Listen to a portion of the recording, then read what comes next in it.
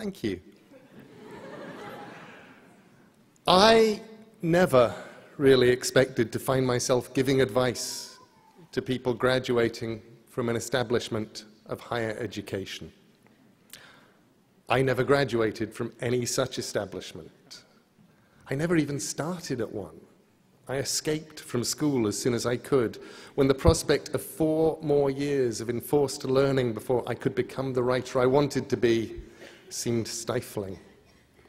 I got out into the world, I wrote, and I became a better writer the more I wrote, and I wrote some more, and nobody ever seemed to mind that I was making it all up as I went along.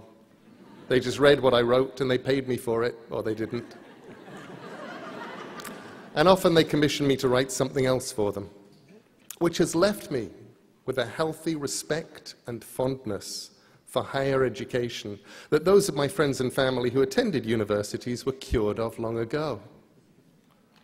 Looking back, I've had a remarkable ride.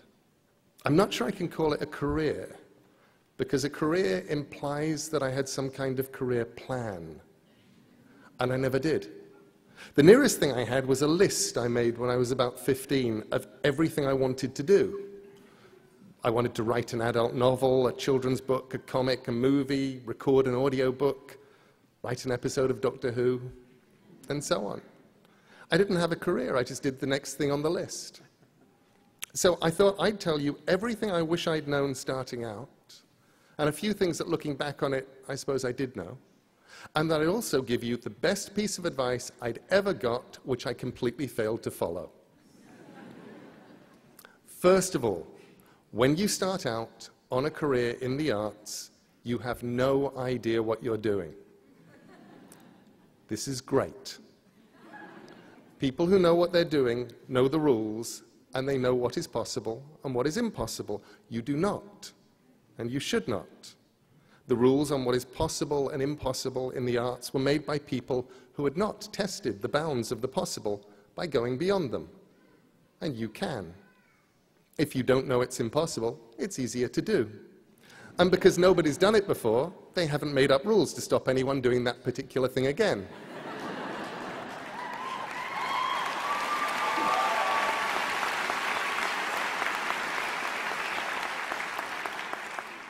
Secondly, if you have an idea of what you want to make, what you were put here to do, then just go and do that.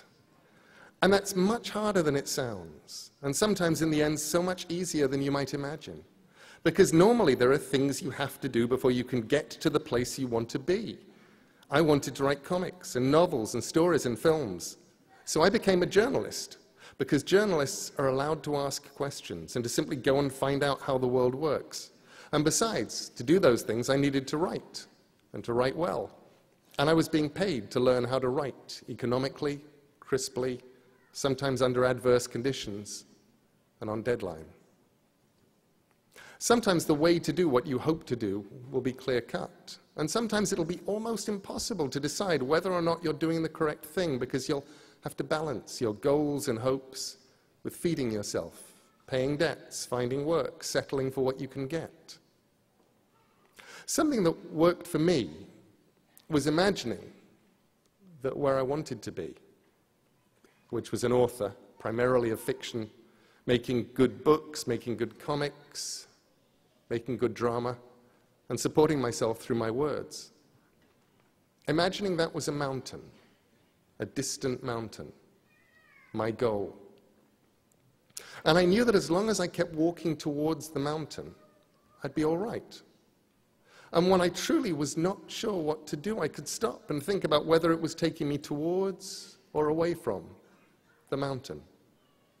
I said no to editorial jobs on magazines, proper jobs that would have paid proper money, because I knew that, attractive though they were, for me, they would have been walking away from the mountain. And if those job offers had come earlier, I might have taken them, because they still would have been closer to the mountain than I was at that time. I learned to write by writing. I tended to do anything as long as it felt like an adventure, and to stop when it felt like work, which meant that life did not feel like work. Thirdly, when you start out, you have to deal with the problems of failure. You need to be thick-skinned to learn that not every project will survive. A freelance life, a life in the arts, is sometimes like putting messages in bottles on a desert island and hoping that someone will find one of your bottles and open it and read it and put something in a bottle that will wash its way back to you. Appreciation or a commission or money or love. And you have to accept that you may put out hundreds of things for every bottle that winds up coming back. The problems of failure are problems of discouragement, of hopelessness, of hunger. You want everything to happen and you want it now, and things go wrong. My first book, a piece of journalism I'd done only for the money, and which had already bought me an electric typewriter from the Advance, should have been a bestseller. It should have paid me a lot of money if the publisher hadn't gone into involuntary liquidation between the first print run selling out and the second print run never happening, and before any royalties could be paid. It would have done. And I shrugged, and I still had my electric typewriter and enough money to pay the rent for a couple of months, and I decided that I'd do my best in future not to write books just for the money. If you didn't get the money, then you didn't have anything. And if I did work I was proud of, and I didn't get the money, at least I'd have the work. Every now and then, I forget that rule. And whenever I do, the universe kicks me hard and reminds me. I don't know that it's an issue for anybody but me, but it's true that nothing I did, where the only reason for doing it was the money, was ever worth it, except as bitter experience. Usually I didn't wind up getting the money either. The things I did because I was excited and wanted to see them exist in reality have never let me down, and I've never regretted the time I spent on any of them. The problems of failure are hard. The problems of success can be harder because nobody warns you about them. The first problem of any kind of even limited success is the unshakable conviction that you're getting away with something, and that any moment now they will discover you.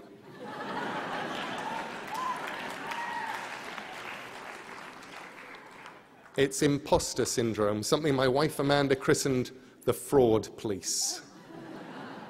In my case, I was convinced there would be a knock on the door and a man with a clipboard. I don't know why he had a clipboard, but in my head, he always had a clipboard, would be there to tell me it was all over and they'd caught up with me, and now I would have to go and get a real job, one that didn't consist of making things up and writing them down and reading books I wanted to read, and then I would go away quietly and get the kind of job where I would have to get up early in the morning and wear a tie and not make things up anymore. The problems of success, they're real. And with luck, you'll experience them. The point where you stop saying yes to everything because now the bottles you threw in the ocean are all coming back and you have to learn to say no. I watched my peers and my friends and the ones who were older than me, and I'd watch how miserable some of them were. I'd listen to them telling me they couldn't envisage a world where they did what they've always wanted to do anymore, because now they had to earn a certain amount every month just to keep where they were.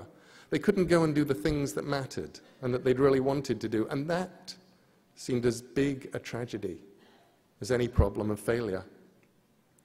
And after that, the biggest problem of success is that the world conspires to stop you doing the thing that you do because you're successful. There was a day when I looked up and realized that I had become someone who professionally replied to email and who wrote as a hobby. I started answering fewer emails and was relieved to find I was writing much more. Fourthly, I hope you'll make mistakes. If you make mistakes, it means you're out there doing something. And the mistakes in themselves can be very useful. I once misspelled Caroline in a letter, transposing the A's and the O, and I thought, Coraline looks almost like a real name. Remember, whatever discipline you're in, whether you're a musician or a photographer, a fine artist or a cartoonist, a writer, a dancer, a singer, a designer, whatever you do, you have one thing that's unique. You have the ability to make art.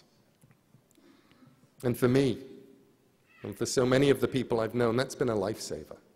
The ultimate lifesaver. It gets you through good times and it gets you through the other ones. Sometimes life is hard.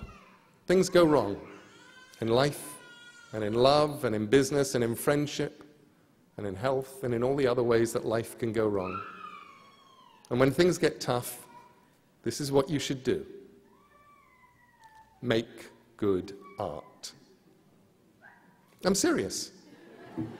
Husband runs off with a politician, make good art.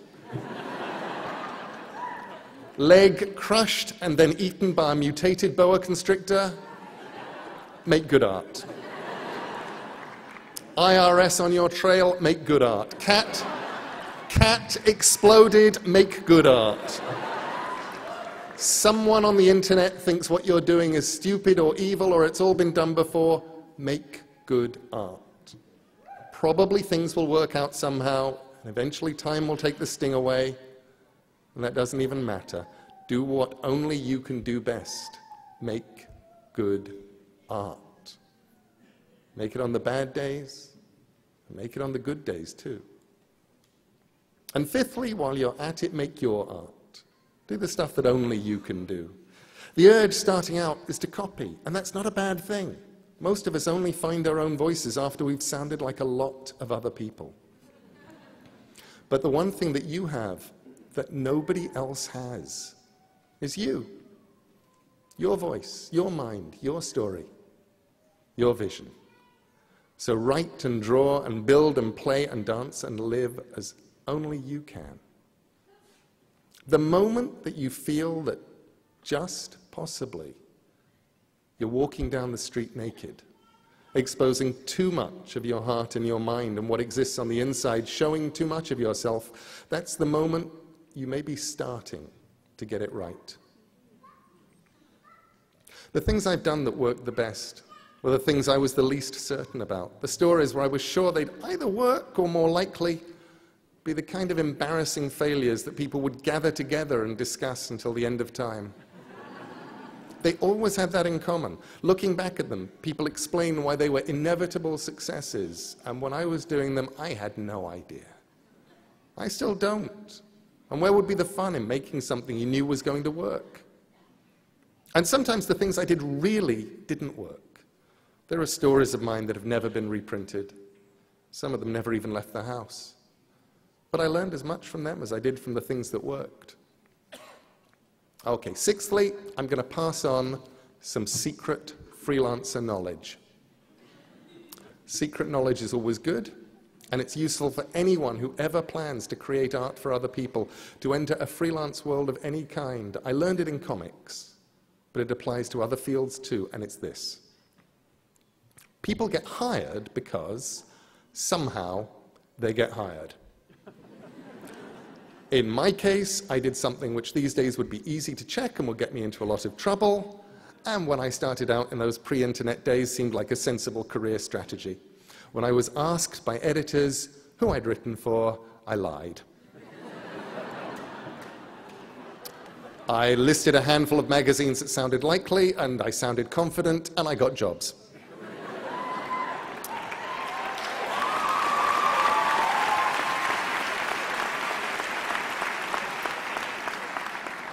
I then made it a point of honor to have written something for each of the magazines I'd listed to get that first job.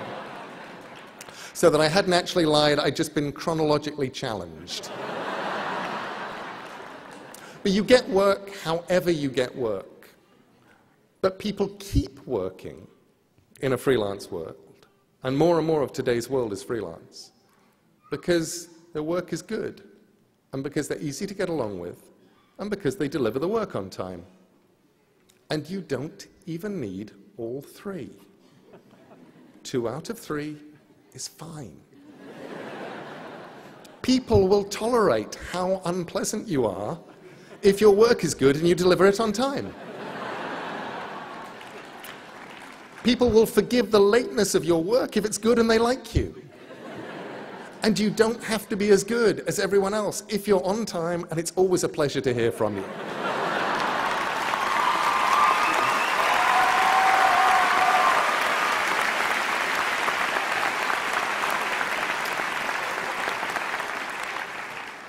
So when I agreed to give this address, I thought, what is the best piece of advice I was ever given?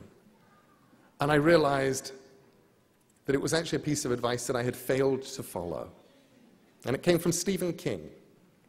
It was 20 years ago, at the height of the success, the initial success of Sandman, the comic I was writing. Oh, thank you. I was writing a comic people loved, and they were taking it seriously.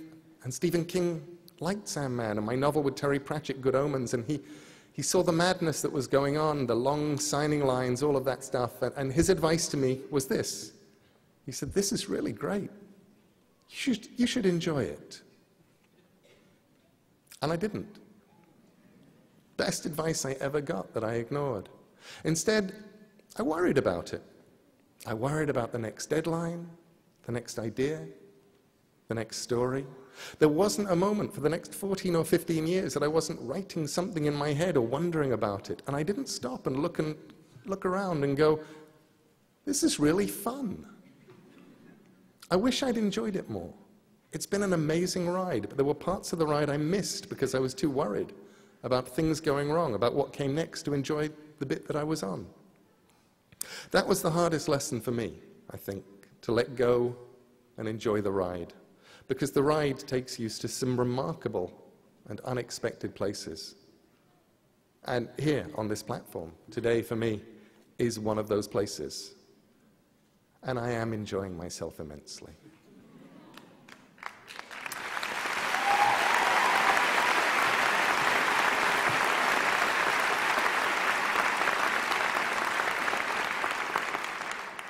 I'd actually put that in brackets just in case I wasn't. I wouldn't say it. To all today's graduates, I wish you luck. Luck is useful.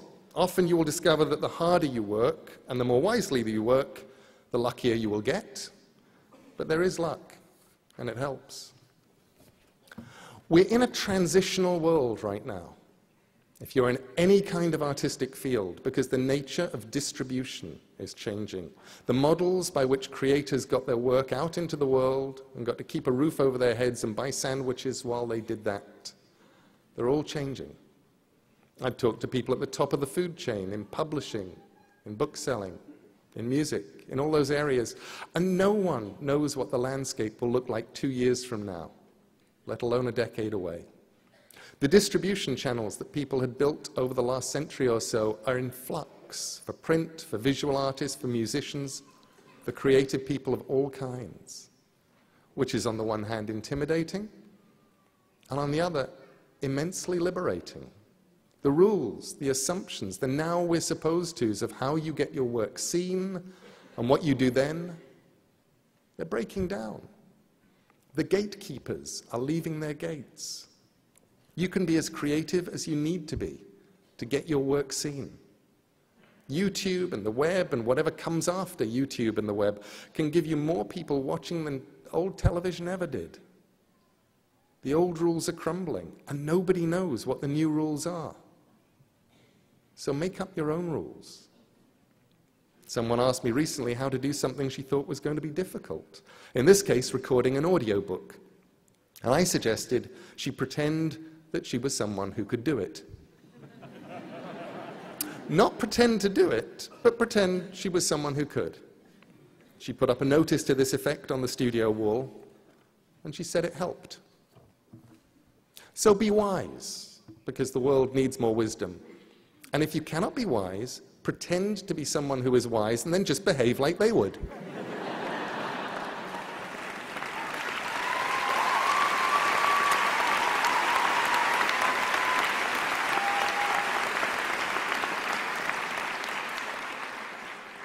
And now go and make interesting mistakes, make amazing mistakes, make glorious and fantastic mistakes, break rules, leave the world more interesting for your being here.